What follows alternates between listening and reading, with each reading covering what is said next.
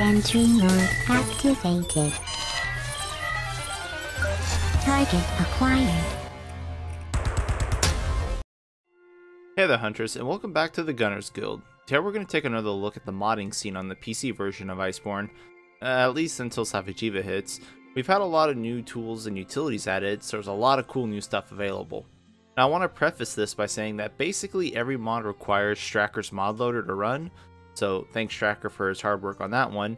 And this does break basically every single patch that Capcom does for the PC version, but he usually updates it within a day, so just keep on that. And in the event that your patch is no longer working, all you would have to do is rename your NativePC folder to anything else, and then just name it back to NativePC once you have your updated Strackers. You don't have to delete anything, you can just put it aside. So Strackers works by just dragging and dropping these files into your Monster Hunter World root directory, not the NativePC folder like all the other mods. Also make sure you have the latest Visual C++ distributable downloaded, which is linked in the mod description. Otherwise, you'll just have a blank screen or a crash on boot. So the other thing I want to point out is that none of these showcase mods will be any cosmetic weapons or armors, because there's like a fucking 1,000 of these at this point, and they all have their own audiences. Just by all means, go patrol the Nexus or check out Kanta's videos, and other people do some mod showcases as well, and they show out a lot of visual stuff. Okay, anyway, so let's get into this. First up is a popular quality of life mod from base game, more wedge beetles. The author, Dave has ported this over to Iceborne, and as you can imagine, it adds more wedge beetles to areas that make it easier to jump around. Hoarfrost Reach and Guided Lands are not complete yet, sadly, but Dave has said that he will be finishing that up later. Now, you can use this online, even if the other players don't have this installed. They just kind of see you teleport from one ledge to another. Kind of goofy, but it still works. This is a great thing just to get around and get up to things rather than having to climb vines or, places where you would really think there would be more wedge beetles, they add them. Now, unfortunately, a lot of them are just kind of floating there in the air, so I guess people who don't like to see things like that, they probably wouldn't want this mod installed.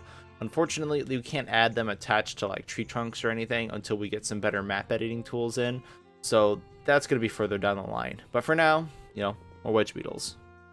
Okay, Clutch Claw. There are quite a few mods for this one, and of course many of these mods would be unsavory to some players, but you do you, man. So the first would be Asterisk's one attack tenderize mod, which, as you can imagine, lets light weapons tenderize in one attack. Simple enough. It definitely makes playing light weapons a lot easier. Now of course Asterisk doesn't like baguettes, so this does not work with insect glaives. However, there is a mod to do that as well, so don't worry. There's also a mod by MeTool that increases the tenderize duration from 90 seconds to 120 seconds. Again, probably won't jive with some players, but man, if you're playing by yourself and you just hate tenderize, go ahead. There's other options if you want, but this is the thing, so if you want to use it, go for it. Now, Strackers also came up with a claw mod that takes a different spin on things. He made a Clutch Claw rework that changes basically everything.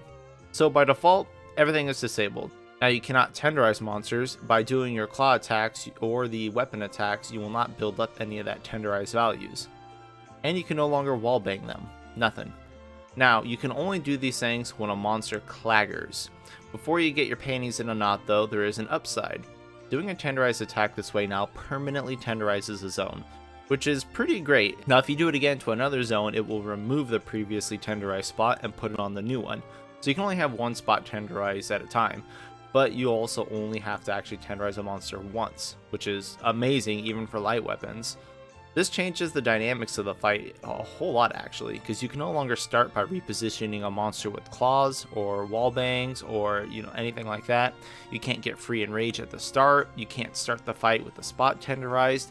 It's a whole different ballgame at this point, and I think this is a very unique approach to the claw situation in Iceborne, and I actually don't dislike this. I understand it's not going to be everybody's cup of tea, but I gotta say, this is actually a pretty solid idea. I would not mind to see this mass implemented somewhere later down the line in maybe the community patch or something else, because everyone hates claw, and this is a lot less claw usage, but it straight up changes the game entirely. Okay, more Strackers mods, because he's on a roll. Finally, no more bloated values. If you played older games, then you know exactly what this is. Basically, every weapon now displays their true raw values on the weapons rather than the bloated values.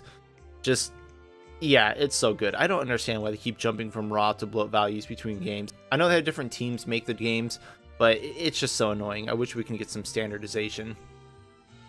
So yeah, no more bloat values. Everyone's got the exact true raw. Makes things nice and clean. Now Crimson on the modding Discord made a nice dropped items effects mod. It looks gorgeous, like Las Vegas lights. Views made a higher resolution version, which looks really nice too. It's a little bit easier on the eyes compared to the light pillars, and I just absolutely love this thing. And now there are other options to have, only one image instead of the pulsating stack of 3 like I do, and a few others as well to suit your needs, so don't feel like you have to be locked to having this LED eye cancer like mine. So anyway, check this one out because it's actually a great way to keep track of items that actually looks like it belongs in the game. Another small quality of life option, no more notifications, made by Delirium. It's exactly what you would imagine it would be. You have the option to remove system messages, skill notifications, and sounds of the pings as well. It makes playing the game 10 times better when you're running things like peak performance or spare shot or anything else. So they aren't just constantly coming up and pinging and popping and doing all that shit. This mod is another thing that we should have had in the first place to turn off and on in the in-game menus, but I guess that's why we have PC mods.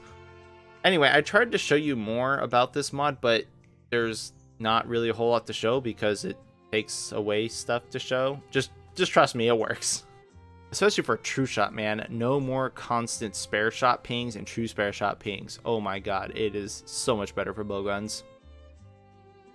Anyway, another huge mod, this one's actually a little bit older, is Monster Hunter Stories, made by Fanderus. He does a lot of mods involving monsters and their behaviors. Now, if you've played Stories, you know exactly what to expect, but this mod basically gives you a pet monster of your choosing. Exactly as you would imagine, you can mount it, it'll take you to your target monster, it'll fight for you.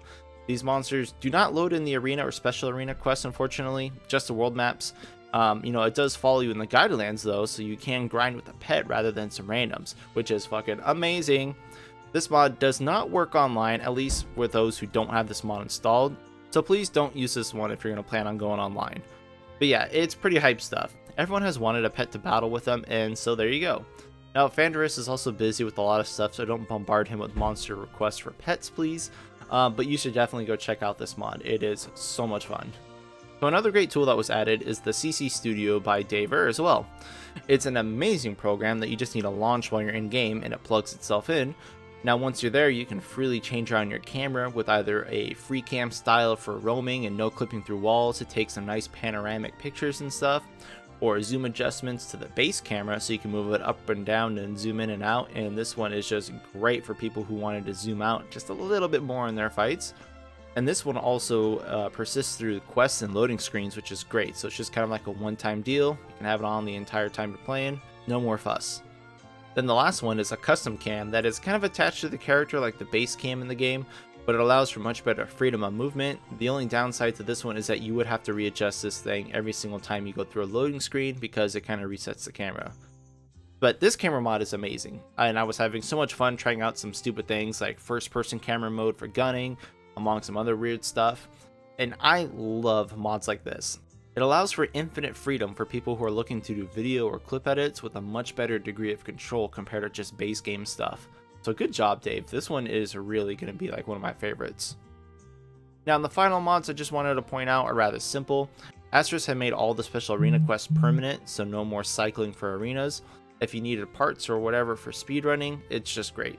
Now, alongside this, he also released a mod to make sure all these monsters were at their smallest HP range, which is, again, more of a speedrunner thing, but oh my god, just these two alone make the RNG grind so much better.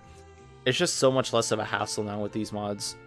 Now, there is a custom quest mod that adds all the event quests by what appears to be a throwaway account because, well, I mean, Capcom usually DMCAs these stuff for a reason.